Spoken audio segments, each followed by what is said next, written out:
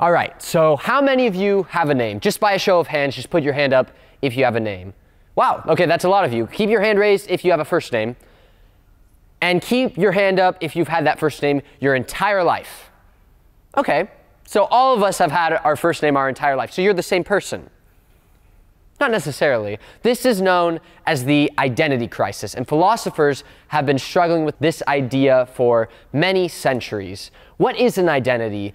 Are you the same person you've always been? And how does your identity change? The entire philosophical idea of identity has so many problems on its own. There's a very famous video game series you've probably heard of called The Legend of Zelda. And in this series of games, there are 3 characters who show up in every game: Link, Zelda, and Ganondorf. In this talk, I will be addressing the identity crisis, the questions I have posed, using the video game series The Legend of Zelda. So let's just jump right into it. So the question we're trying to answer is, what defines a person as the same person through time and change? Now, one of the easy answers that most people tend to jump to is that it is the soul. The soul defines a person as the same person through time and change. What's a soul? It's intangible and undefinable. You can't define what a soul is. People say the soul because it's a common element that always persists. But there are so many problems with the soul. Plato himself thought plants have souls, rocks have souls. But with our 21st century modern day concept of the soul, that doesn't make sense. The soul cannot be defined as any one thing. Many people will say, the soul is attached to the heart. But the heart is this beating thing in my chest that pumps blood throughout my entire body. Others say the soul is attached to the brain. But if your brain ceases to function, then doesn't your soul cease to function? If you go into a coma, then your soul also, it doesn't make sense. So we can't define it just as the soul. The soul is undefinable, and we cannot use it to define ourselves as the same person throughout time. It is not the common element that persists. Now, the next approach that most people will jump to is the physical approach. The physical approach is that DNA, or a person's physical body, is what makes them the same person over time. Now, the physical approach also has its problems. If you made a clone of somebody, they would have the same DNA, but they'd have different life experiences and memories. Now, technically though, by the physical continuity model, they are the same person. But that doesn't make sense. They're clearly not the same person. Not only that, but humans transition from having tiny bodies to large bodies, and our cells are constantly dying and being remade. And even if this is the right answer, it definitely does not apply to the Legend of Zelda series. Now, in the Legend of Zelda series, in the Legend of Zelda Wind Waker, Link performs multiple spells that transfer his consciousness to a statue, to land on a different block to move him through the dungeon, or to a bird so he can get up to high places to see things he couldn't see before. But if we go by the physical continuity model, the second that Link is disconnected from his body, he's no longer Link. Even though we're pretty much supposed to guess that it's still Link. Now, it's even more shown, this issue is more identified in The Legend of Zelda Twilight Princess, where Link multiple times transforms between being a man and a wolf. If we go by the physical continuity model, each time Link transforms into a wolf, we have to assume that the wolf is no longer Link, despite his name literally being Wolf Link, which kind of seems to indicate that we're supposed to still think of it as Link.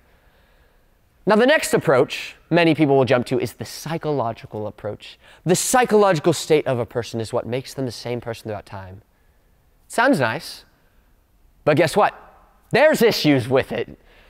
One of the biggest people who believed this, one of the biggest philosophers who argued for this, was John Locke, a 17th century English philosopher who believed that it was a person's memories that made them the same person. Since their memory is the only thing that remains consistent, it is the essential characteristic that makes the same person through time and change. However, this has issues. A person at 20 may have memories from when they're 5. A person at 50 may have memories from when they're 20. But a person at 50 may not have memories from when they are 5. Therefore, we'd have to assume that these two people are not the same person. But that doesn't make sense. It doesn't make sense. It gets worse when you look at The Legend of Zelda. I know, surprising.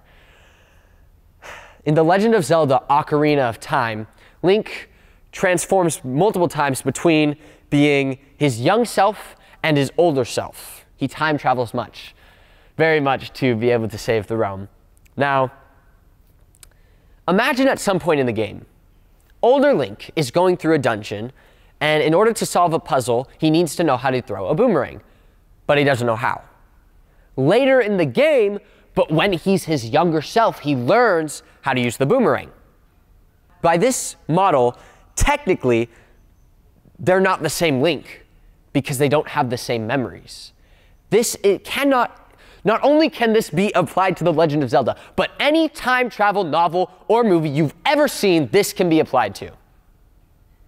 Any, without a doubt. Once they time travel, change things in the past or the future or whatever, they can't be technically assumed as the same person. Now, many people argue that a hybrid of the two views, the psychological states are caused by the physical states. A hybrid of the two views is the solution, the perfect solution, without any defects or problems. Yeah, right. Considering all the issues with both the physical and the psychological, it is very doubtful that a hybrid of the two would be any less problematic, if not more so. Now, there's a group of philosophers known as mereological essentialists who claim that since a person cannot have all the same attributes and qualities as a person at a pastime, they cannot be the same person, and identity does not exist at all. Well, that's boring. This just seems like the easy way out. At this point, we've come down to 3 solutions. 3 solutions for the Legend of Zelda series to apply that they are the same person. Now, the first of these solutions is that we can be like the mereological essentialists. We can just say, identity does not exist at all, and you can't be the same person. Which would mean I'm not the same person as I was 2 seconds ago when I was just speaking to all of you. That doesn't make sense. Clearly, you have to think of me as the same person. The second solution for the Legend of Zelda series is that we could make an individual model for each of the games. For example, Ocarina of Time, when he travels between being his young self and adult self, we could use the physical continuity model, since his DNA remains consistent. But for Wind Waker, we could use the psychological one, since his consciousness is the thing we're associating as Link.